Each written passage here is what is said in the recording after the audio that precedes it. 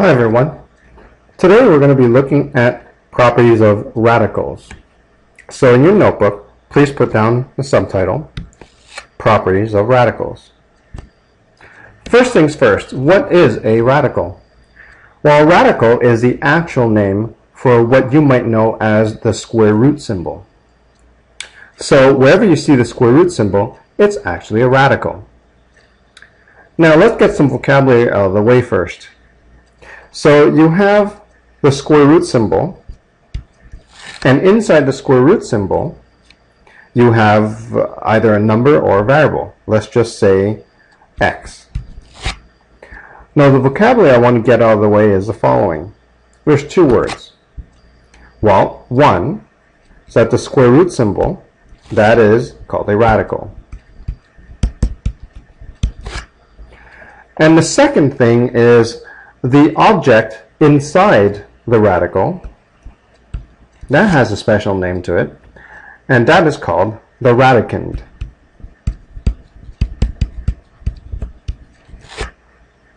Get used to that word because I'll be using it quite often.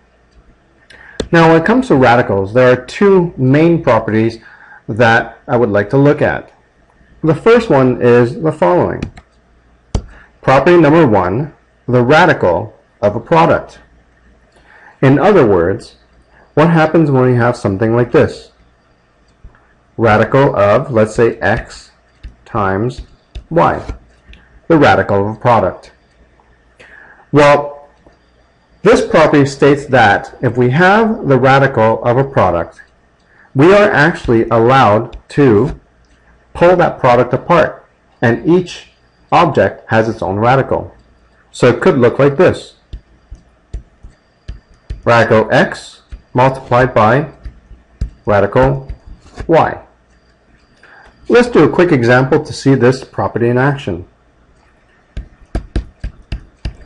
So, suppose I ask you to do, what is the square root of 25 times 9? So, let's see how this property works. Well, we know that 25 times 9 is 225. So this is the same as saying square root of 225. And the square root of 225 is equal to 15.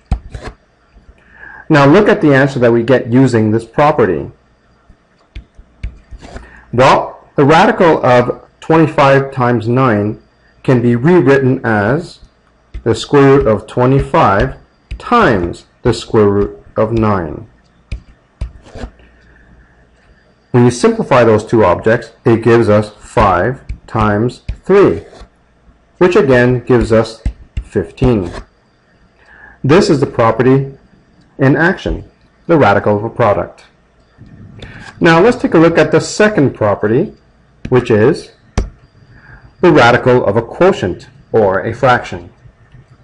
So it could look something like this. The square root of x over y. Now this property states that the numerator and the denominator can be taken apart, each one possessing its own radical. So this could be rewritten as the square root of x over the square root of y. Let's take a look at a quick example to see this in action. Suppose I want to do the square root of 81 over 9. Well, if you do it in a straightforward manner, 81 over 9 reduces to 9, and then the square root of 9 is equal to 3. Now let's take a look at the result using the property. The property states that the square root of 81 over 9 can be rewritten as the square root of 81 divided by the square root of 9. When you simplify, that gives us 9 over 3. And the final result, 3. Now there's one huge danger associated with the properties of radicals. So in the danger color, I would like you to put danger. And the main danger is the following. The fact that some people believe that the square root of x plus y can be rewritten as the square root of x plus the square root of y. In fact, this is completely false. There's no such property. The same goes with subtraction. The square root of x minus y cannot be rewritten as the square root of x minus the square root of y. And here's the proof of this danger. Suppose I asked you to calculate for me the square root of 25 plus 9. I'm going to show you that this does not equal the square root of 25 plus the square root of 9. Let's take a look. The square root of 25 plus 9 is the same as saying the square root of 34. And the square root of 34 is around 5.83. Now let's take a look at the right side. The square root of 25 is 5, and the square root of 9 is 3. And the final result of the right side is 8. As you can see, both sides are not equal to each other. And there's one more aspect of the properties of radicals that I wish to discuss, and it is how, in many cases, the associative property of multiplication applies. If you forgot what the associative property means, you should really look that up. That's all the way from grade 6, grade 7, grade 8, around those grades. Basically, the associative property allows us to do the following. Let's take a look at two scenarios. The first scenario is the following. Suppose I have a multiplied by square root of b multiplied by c multiplied by the square root of d. The associative property tells you that as long as it's all multiplication, these objects can be totally rearranged. This could be rewritten as, suppose a times c times square root of b times the square root of d. Let's take a look at a quick example of this particular aspect of properties of radicals in action. Suppose I ask you to calculate 2 times the square root of 9 times 3 times the square root of 36. If you were to do this in a straightforward manner, you would get 2 multiplied by the square root of 9 is 3, multiplied by 3, and multiplied by the square root of 36 is 6. Further simplifying, we get 6 multiplied by 18, and our final answer is 108. Now, if we were to redo this example using the associative property of multiplication, our example could possibly be rewritten as the following.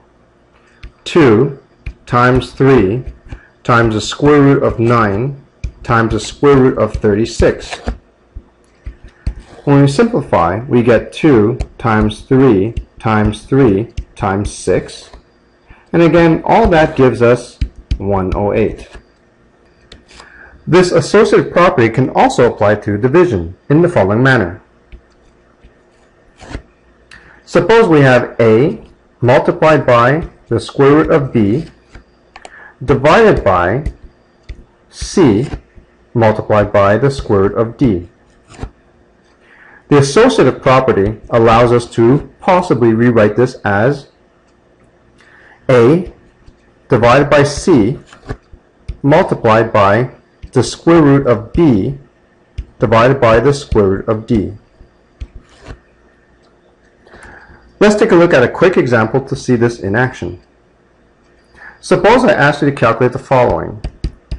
I want you to calculate 6 times the square root of 9 divided by 4 times the square root of 36. If you do this in a straightforward manner, you'll get 6 multiplied by the square root of 9 is 3, divided by 4 multiplied by the square root of 36 is 6. And this gives you a final answer of 18 over 24. Now let's see this example again, but using the associative property. So using the associative property, this could be rewritten as 6 divided by 4 multiplied by the square root of 9 divided by the square root of 36. We get 6 over 4 multiplied by 3 over 6. And again, this gives us an answer of 18 over 24.